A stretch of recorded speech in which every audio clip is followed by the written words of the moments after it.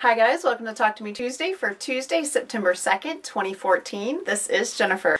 I have an action-packed Talk to Me Tuesday for you today, so I'm going to talk really fast and get everything in, hopefully by the end of the video. So first things first, a little update on Mikey's quilt. The deadline was Friday. I know that one of the missing two blocks is in the mail to me. I did receive Thor's hammer, which you can see right here. I've got another one coming behind me. I have not heard about this one, so I put a message out there that if I haven't received all of the blocks by Friday, I'm going to go ahead and piece whatever's missing and get this pieced. A little update on Mikey. He did have his transplant. He's in the hospital right now, so if you want to follow what's going on there, his mom makes regular updates on Mikey's fight. I've also linked it from the Fandom and Stitches Facebook group, and I'll put a link in the description as well. I do have my fabrics ready to go ahead and piece this as soon as I have all the pieces. So this will be the sashing in between the blocks. I originally planned to do black, and I just decided it brought the colors down too much with the colors that we have here. And so it's going to be yellow sash between the blocks. This will be the next border, and this will be the final border. So true superhero colors. We've had a quick change of scenery. I did go to a sewing day with some friends on Friday and managed to finish up two Linus tops I had previously started. And I did the majority of a quilt top made of orphan blocks. The one behind me is made of brick pattern, which this is one of our standard Linus quilts. It's super easy to make. I've already shown this without the borders. I just did two side borders because it's long enough, but it wasn't wide enough. And instead of doing more rows of bricks, I did two side borders so that when I bind this, this fabric came in the traveling swap box. And I have enough to use that for a binding on this when it's done too, so that I'll have that binding. It'll make it more consistent all the way around. This is another little quilt top I finished for Linus. I had already sewn these squares together. They were from a pre-cut kit that one of our volunteers put together. All this guy needed was some borders, and I went ahead and used this dark green that my friend Marge gave me. And now this one, just like the first one, needs to be quilted and bound and donated to the Linus Connection. This is the last quilt that I pieced for Linus at the sew day on Friday. This one hadn't even been started yet. This was a stack of orphan blocks from a variety of quilters, one of which is our own Hard Hat Cat. I did make one of the blocks in the quilt. The rest of them were all given to me by other quilters. And I want to address orphan blocks really quick because I get asked this all of the time. What size do I take? Any size. What theme does it have to be? I'll take anything. What technique? Any technique. It can be any orphan block, any size, as long as it is made out of 100% quilting cotton and it's ready to go on a quilt. That's all I need. It doesn't matter. I do take 12-inch stars for Linus, but as far as orphan blocks go, I will take any size, any fabric. I have a huge stack, and what I do is I go through there periodically and I pull out similar colors. I pull out similar sizes, and I will just pull whatever I think I need to pull and put them in a quilt together. So these were all orphan blocks, like I said, just in a stack, and now they're a quilt top, and they will go in my little pile of unfinished tops for Linus. When I get this done, it will also be donated to the Linus Connection. The other exciting thing that happened this week was on Monday, yesterday, paper piecing vintage for September went up. So this month's block is this guy here. This is called a beggar's block, and it's a very traditional, as are most of these blocks, a very traditional pattern. This is usually machine pieced using squares or triangles on the corners here, and this is entirely paper pieced.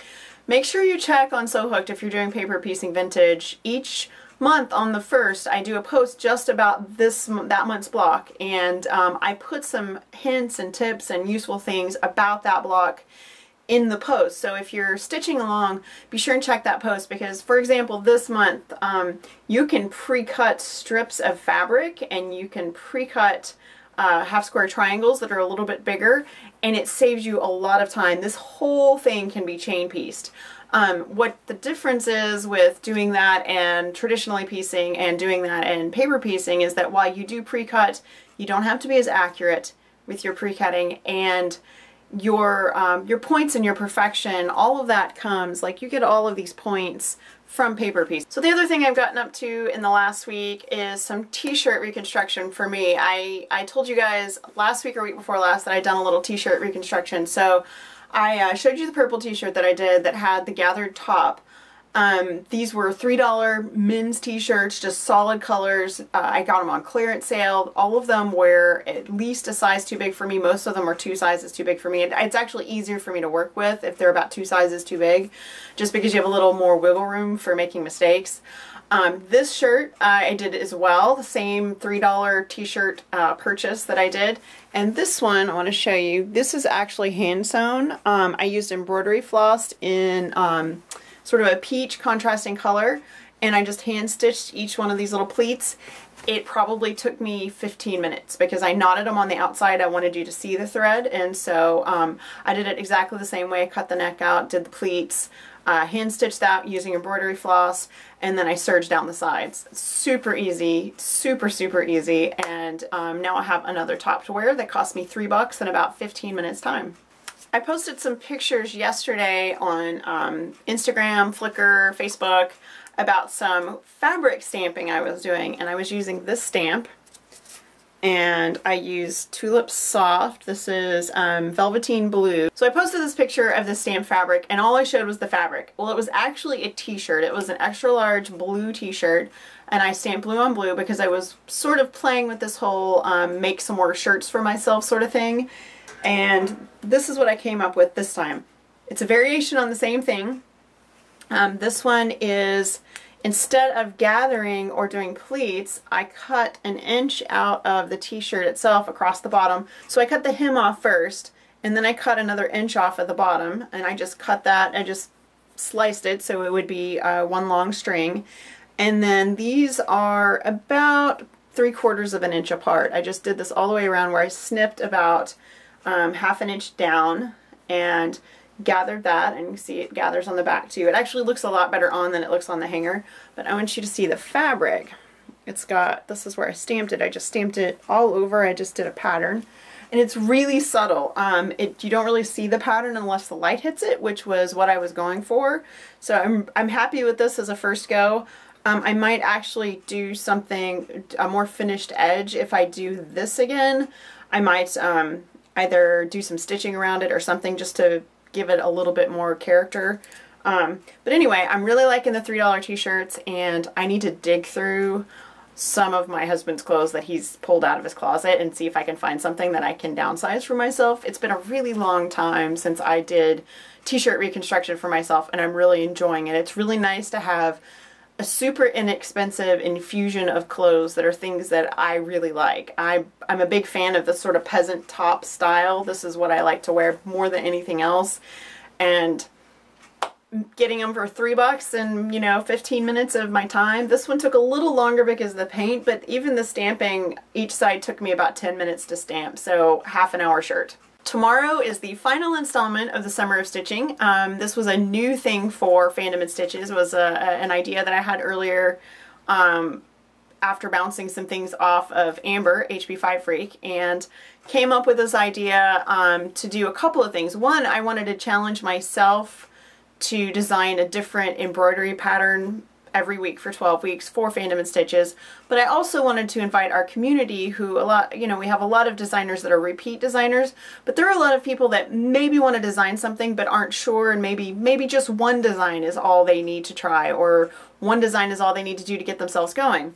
So anyway, in total I did 13 designs. I did 2 for Monty Python, and so this is actually my stack of designs that I did.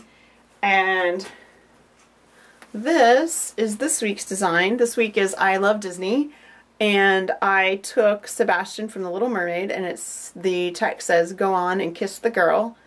And he was really interesting to draw. I've watched this movie probably hundreds of times. My sister was little the first time it came out. My daughter was little the second time it came out. And I had never looked that closely at the anatomy of Sebastian, and he is an unusual little fellow. It was really interesting to draw this and stitch it, and that is it. That is all for the Summer of Stitching. That is my final design for that. I am, the next thing I'm going to hand stitch, and this is actually, I'm going backwards a little bit. On my Princess Bride quilt, I showed you the applique. I started sewing around the letters with clear monofilament. I started zigzagging around it, and I don't like it. I'm not enjoying it. So I've only done 4 letters. I'm going to take all of that out, and I'm going to blanket stitch around those with embroidery floss. So I'm not going to be working on actual embroidery designs like this, but I am going to be working on some hand stitching, and I'm not in a hurry to get that done as long as the top is done before the end of this year. I would like to have it quilted by the end of this year, but at this point I just want to get all the letters stitched down. So we'll see how long that takes. That's it for today. This is a packed video. It's been really busy around here, and all my online communities are hopping right now, so I hope that you guys are participating in at least one of them. I'd love to see you on Talk to Me Tuesday sharing your own video. Don't forget, there's a monthly prize every month this year from a different Talk to Me Tuesday participant. Be sure and check that out. Crystal is this month, Clumsy Cord, so make sure you check out her videos. She is sort of looking for ideas, or at least she was last week, for what she's going to do. So be crafty, be sure and share somewhere online, and I will see you guys next week. Bye.